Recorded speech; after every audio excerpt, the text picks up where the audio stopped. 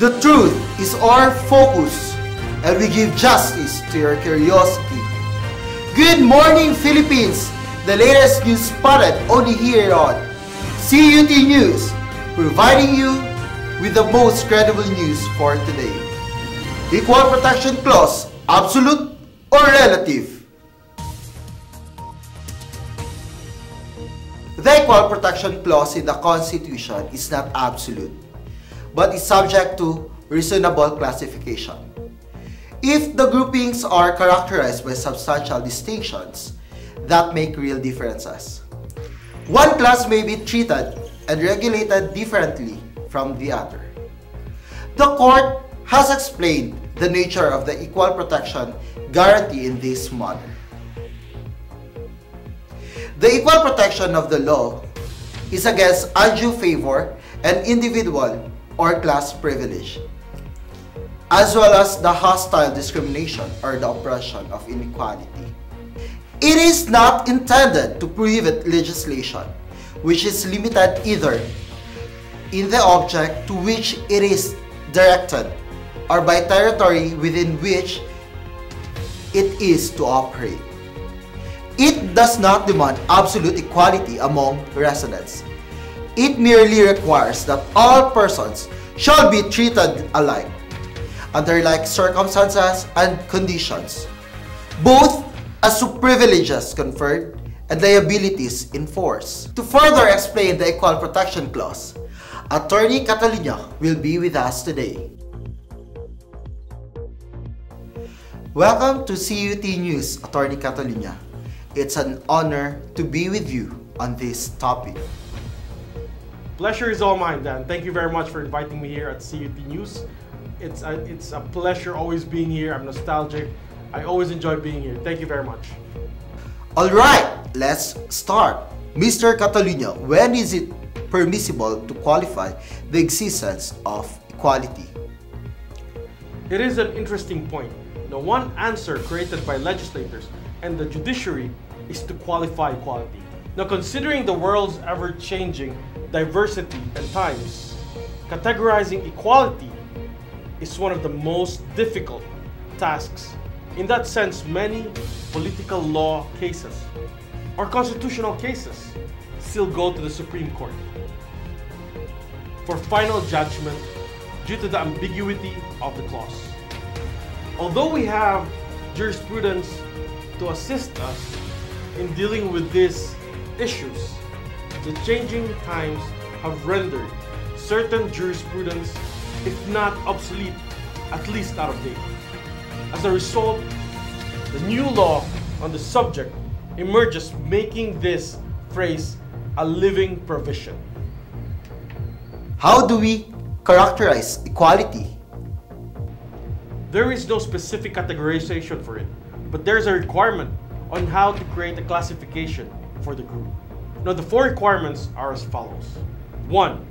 It must be based upon substantial distinctions. 2. It must be germane to the purpose of the law.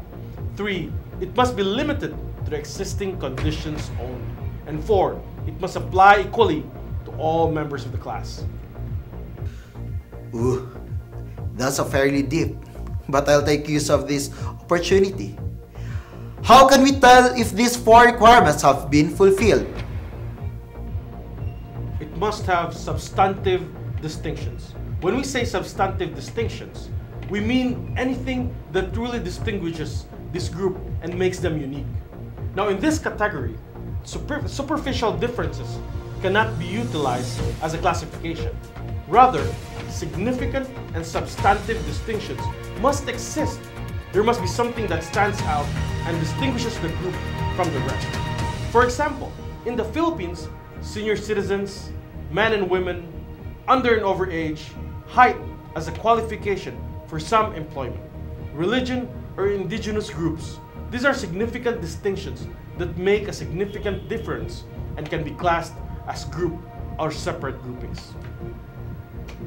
It must be germane to the purpose of the law. Even though the classification is based on significant differences, it is invalid if it's not relevant to the aim of the legislation. When classifications are founded unfair and genuine distinctions. One class may be treated differently than another.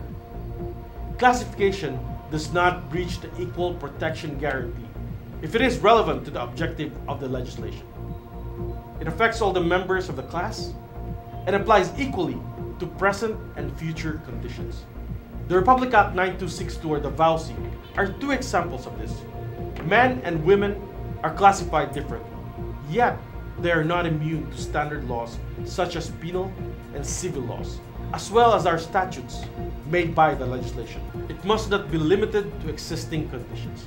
The third need is that classification be enforced not only for the present, but for the duration of the problem being addressed.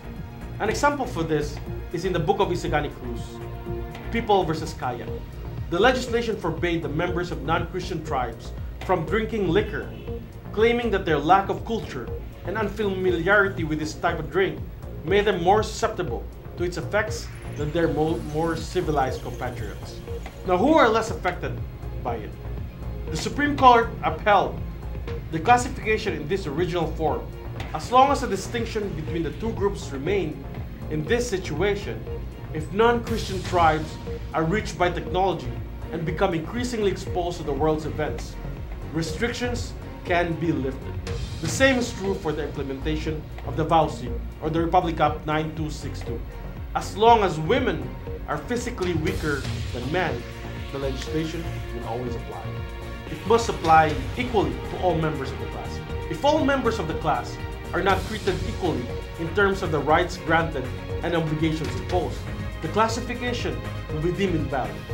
For example, a sterile woman would still be entitled to the advantages of regulations safeguarding her sex reproductive capabilities, such as one forbidding women from working that required them to be constantly on their feet. Her inability to carry children does not diminish her status as a woman.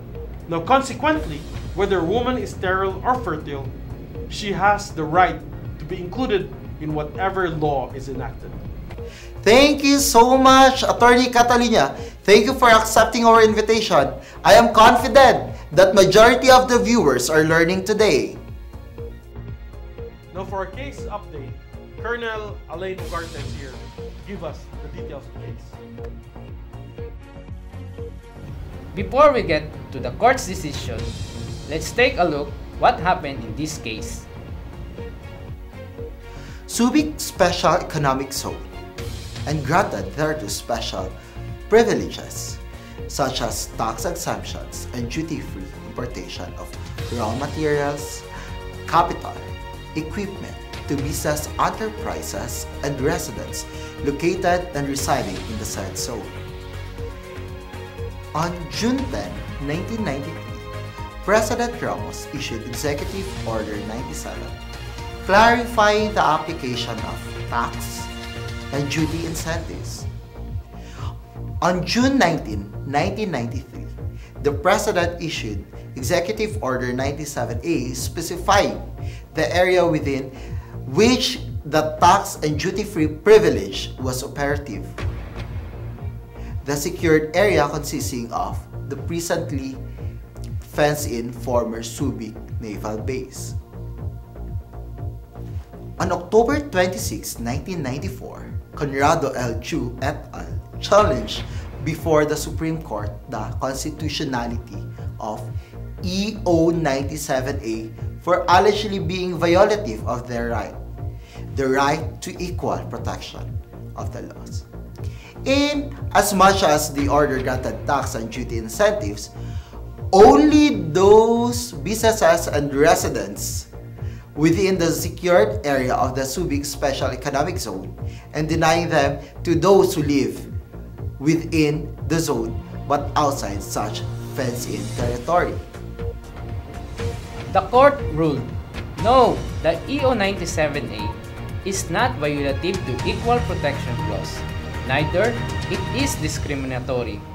The fundamental right of the equal protection of the law is not absolute but subject to reasonable classification. The classification occasioned by EO 97A was not reasonable, capricious, or unfounded. It was based, rather, on fair and substantive considerations that were germane to the legislative purpose. There are substantial differences between the big investors who are being lured to establish and operate their industries in the so-called secured area and the present business operators outside the area.